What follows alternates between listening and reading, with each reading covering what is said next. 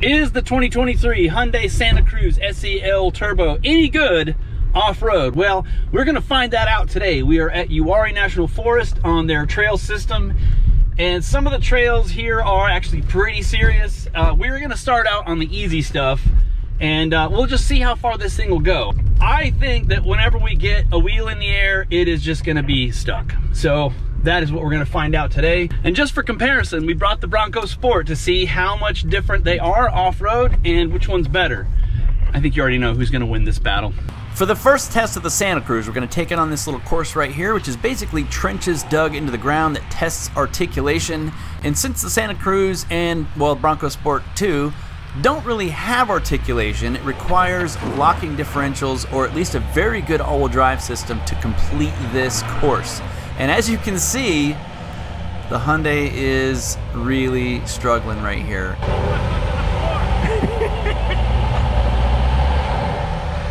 It's not doing it.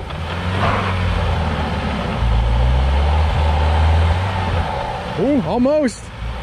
Yeah. This one's just spinning. That's it. Well, we didn't make it as far as the ridge line. No, we didn't. No, I was full throttle. Seriously. That was tried to mode. It tried to grab. Let's try normal, I guess. Okay. Does any different? This attempt was done in normal mode, which you can see still struggles a little bit, but works a whole lot better than smart mode. But later on in the video, you'll see we do attempt a little bit of a climb in snow mode and then normal mode again. So just trying to see which mode works the best for the Santa Cruz. This test is more of a test of approach, depart, and breakover angle. Now the Bronco is lifted 2.5 inches on a 29.5-inch tire, and the Santa Cruz is lifted 1.5 inches but has a 31-inch tire. And believe it or not, the breakover and approach angles are very close to being the same. I would give the Bronco a little bit better breakover angle because the wheelbase is shorter, but as you can see, both vehicles dug into the dirt just a little bit with the front chin. Obviously the Bronco has the skid plate and the Santa Cruz just has that little plastic piece. But pretty much a draw on that part of it.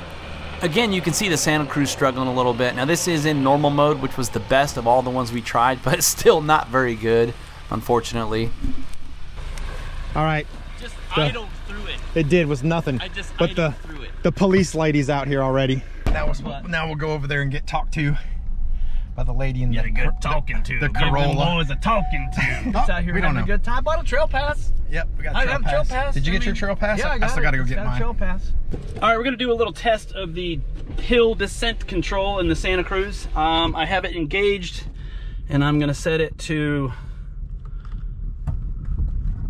4. So let's see how it does holding down this hill here. This is a pretty decent descent.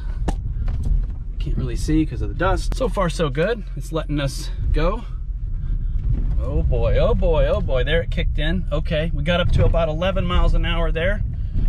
That was a little sketchy. I almost grabbed the brake, but I'm just trusting it, letting it do its thing. We're gaining speed here. We're gaining a lot of speed. 8 miles an hour feels a little fast for this section. We're going to 9, going to 10, 11. Okay, I gotta grab the brake. I gotta grab the brake.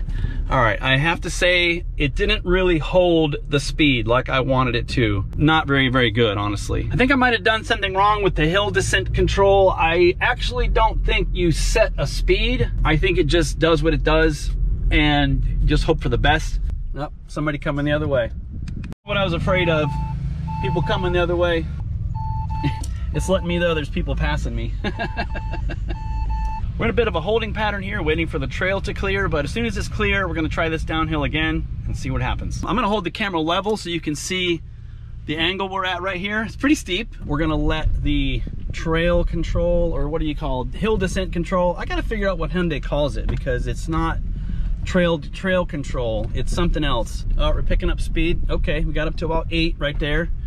True test is this downhill right here. 9, 8. Okay, it's keeping it under control, more or less. It's a little faster than I would want to go. So I'm not sure what the application would be for the hill descent. if it doesn't work when you're trying to descend a hill. So I don't know if they just didn't put enough effort into that feature or what, but it doesn't work. The Santa Cruz rides really rough over these rocks. I gotta say, the suspension is loud, it bangs, so it's pretty rough. Ooh, hear that? Yeah, it's not liking this at all. All right, next test, we're gonna take the Santa Cruz up some pretty steep rocks. As you can see here, it doesn't like this at all. My foot is to the floor. Now this is snow mode, and it just will not move. It just refuses to move. So I switch over to normal mode and gunned it, and as you can see, it went, but it is not what I would call effortless.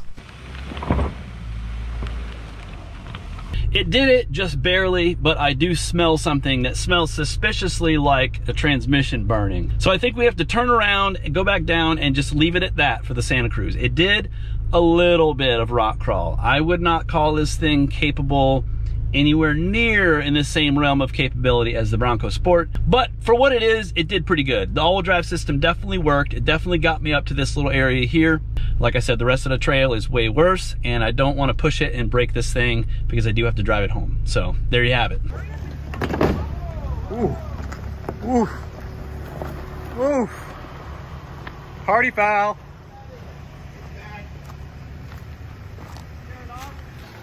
I didn't even see that stump. It kind of like severed right here.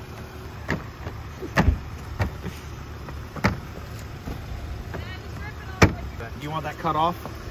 No, we'll let it fall off Here you go, on Ben. its own. Is that? Oh, hey, that's part of it. souvenir. Yeah, souvenir. All right. Yeah, it's a freaking stump. I didn't even see it. So, just a warning to all: the stumps are real No here. front-facing Like, cameras, by the way. Now the smart thing to do here would have just been to go home, but I decided to go back out by myself in the Santa Cruz and live up to my reputation of doing dumb stuff. I'm on a section of Dutch John Trail called the Chute. It's a very steep trail, very loose, very rocky, full of deep ruts, and if you don't have articulation, the car is going to pop up like that, and it is very scary. And it is very, very challenging to come up because it is so loose and has big ruts. So you basically are not going to be able to help having at least one wheel in the air when you come up in a vehicle like this. And sure enough, the Santa Cruz just would not. It just would not. It refused to go any further than this. I tried and tried and tried. The Santa Cruz did something weird here, and I want you to listen to the video. And if you hear it, the engine just free revs whenever it loses traction. But more worryingly, the transmission basically disengaged and let the car roll free back down the hill. So I had to slam on the brakes to keep from hitting the wall. And I think TFL did a test with the Santa Cruz and found something very similar to that. I tried so hard to get up this trail that it actually said collision detected on the dash. And the check engine light came on.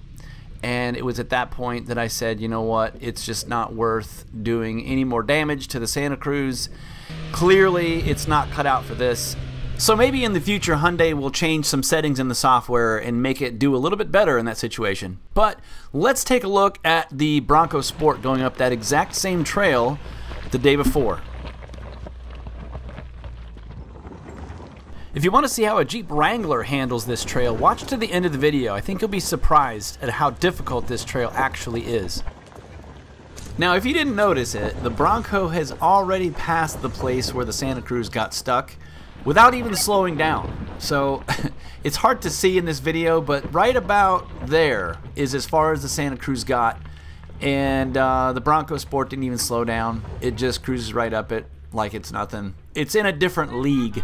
The problem is it doesn't really have any sort of locking differential and very little flex. So it does the torque vectoring where it'll grab the brake on the wheels that are spinning, but it's not a very effective system, to be honest, and it has a lot of limitations. But you know what? I got to give it credit. It made it through all the trails and made it back, which is a pretty significant accomplishment for a vehicle like this. So I can't take credit away. It did pretty good. I think that 99% of Santa Cruz owners will never push their car as hard as I did. I just want to find the limits so that people watching this can see what it could do if they really wanted to. That's the whole purpose of doing these. So hopefully this helped someone, and if it has, hey, you know, hit the like button if you want, subscribe. There's more videos of the Santa Cruz coming up. We also do a lot of Bronco Sport stuff. All right, guys, I really appreciate you watching to the end, and I will see you in the next video. I'm winded from walking up this. Let's watch this Jeep do it.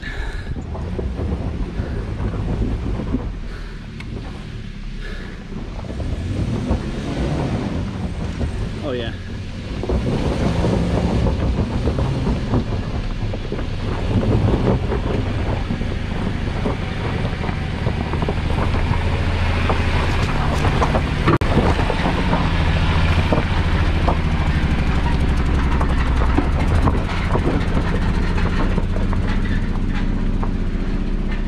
I'm no mechanic, but it almost sounds like that guy was running on less than all cylinders. 99% of Sunday Santa Cruz. I did it again.